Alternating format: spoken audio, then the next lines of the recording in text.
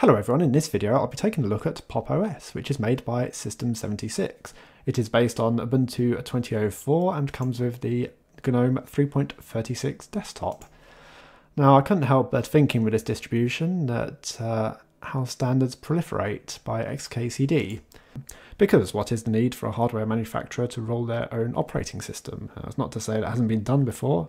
HP, Samsung, yes, they seem to spring to mind. It's one of these things, I can't see any hardware manufacturer trying to roll their own version of Windows just to compete with Microsoft or just because they want a different theming. Anyway, we have the Linux kernel 5.4, which is a long-term support release kernel. It does have quite a few differences to Ubuntu in that we don't have snaps here, we have Flatpaks instead. So I've actually installed a few Flatpaks on this system, so let me do that again so we can actually look at things here. So yeah, I think most of these I've actually installed myself, although I've ended up with the Pop GTK theme. So one of the party pieces of Pop! OS is the theming. I do have to say it is a very pretty operating system. Yeah, I do actually have to compliment them on that. And that is quite important to make a brand stand out. System76 do some really good pictures with their devices. So it's no surprise really that they've managed to theme the operating system so well. The year 2525. Do you think we'll actually make it to 2525 at this rate? Anyway, this is very much stock Gnome, so it is different to Ubuntu. Just because it's based on Ubuntu doesn't mean it's the same at all. Although you could say it's closer in relation to Debian in that case. But there is one feature strangely lacking in Pop! OS that was actually in Ubuntu, that is fractional scaling. I know it's enabled here, but I had to do some tweaking with dconf editor. And as soon as I adjusted the scale, it wasn't happy. Not a happy bunny at all, are we? Ubuntu seemed to be okay. Now there is a warning from Gnome that it is an experimental feature, so what can I complain about here? You've glitched up on an experimental feature, but this feature works in Ubuntu. As soon as I decline the setting, it's returned back to the default. Although from what I've read about Pop! OS, they've got better graphics card support than Ubuntu has. A feature that's been included in Pop! OS is the tile windows. I spent a good day or so actually using the operating system before reading up on the features, and after enabling this feature I still wasn't really interested in it, to be honest. I suppose because I've got two monitors I don't tend to use this sort of layout too much. I prefer to position my own applications. I suppose there is a nice reminder here about tiling window managers, so if that's something that suits you, then yeah, that'll be a nice feature. You can change the gap around the windows. By default it was 2, which just looked a bit ridiculous to me. There's a mention about a launcher here, which is super and / to navigate between the windows. So let's have a look at that. Super and /. So you can press up or down arrow keys to select between the applications that you have open, or you can launch a new application. So if I type something in, Chrome, yes, shock horror, I had to install Chrome. Don't know what was going on with Chromium. I'm not sure what they've done to it, but yeah, it was a bit kneecapped really, to be honest.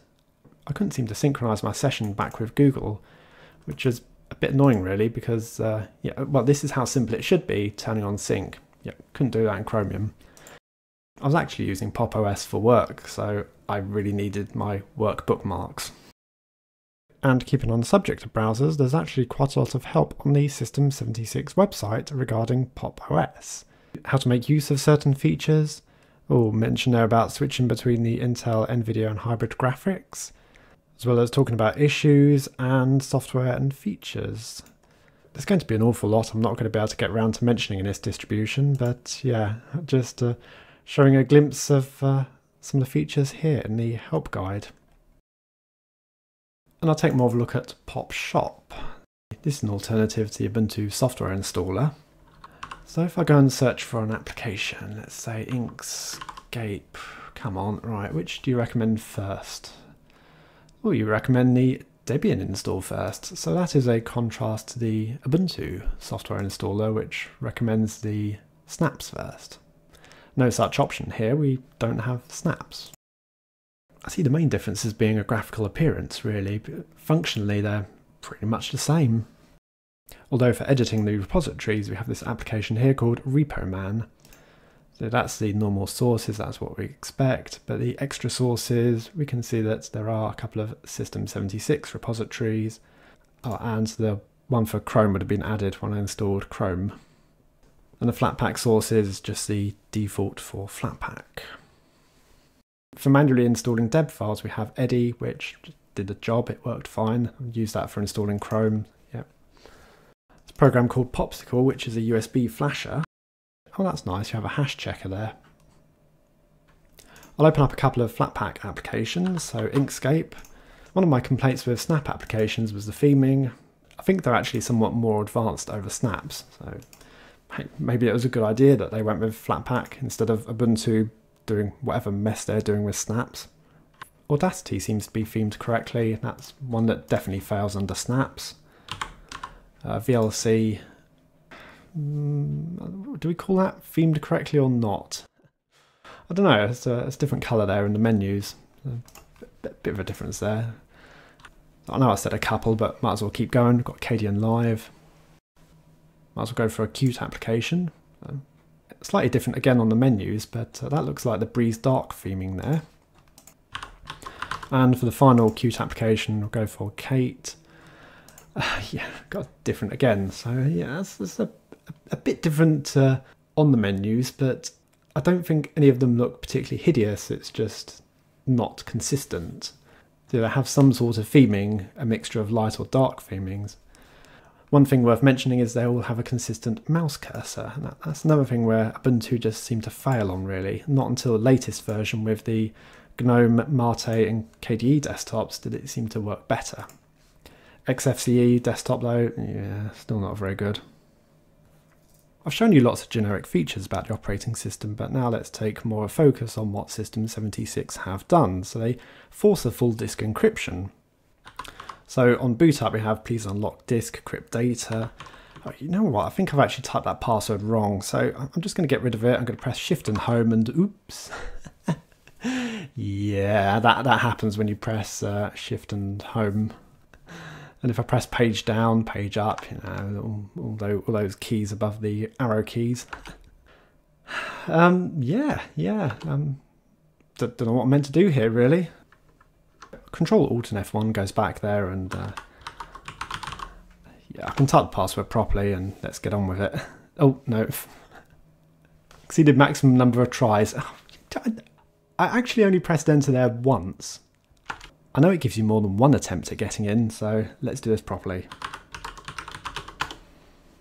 Although it's a full disk encryption, I haven't really noticed any performance impact here, but I really wouldn't take that as a given because, yeah, I've got quite a nice setup here on my computer and quite a fast NVMe drive. So no doubt that will go a long way to offsetting any performance impact. So I'm just looking at the installer here. It is a bit of a different installer, I'll give them that. It's very nice and fancy. But on first look at the operating system, you can really see a lot of work has been done on making it look nice and fancy. And the only password you choose at this point is the full disk encryption, as the remainder of the install is carried out upon reboot. I wonder if that was to facilitate doing an OEM install. So what to say about Pop! OS? Well, it really does look very fancy. There's no way I can fault them on that. It's a very nice theming. System76 have done a really good job on the styling. But it doesn't really seem to be a perfect running operating system to me. Just seeing this comment from Charlie Henson that he can't even get it going at all on his system, and that doesn't exactly appear to be a lightweight system. I had problems getting Chromium going, but I see that System76 had to provide a version of Chromium from Debian. Since Ubuntu do not supply a deb version of Chromium, they force you to install a snap version, which obviously wouldn't have worked with this operating system. I was surprised at the lack of fractional scaling, since Ubuntu have managed to implement that feature. At least it does not appear to have any of the privacy concerns of Ubuntu, and it provides System76 with a great showcase piece that they can put on their computers. And they've provided an installer so you can put it on any other computer. It has given them a nice image, but does it really improve Linux? Or has it just provided further fragmentation? Well, thanks for watching, I'll see you all later.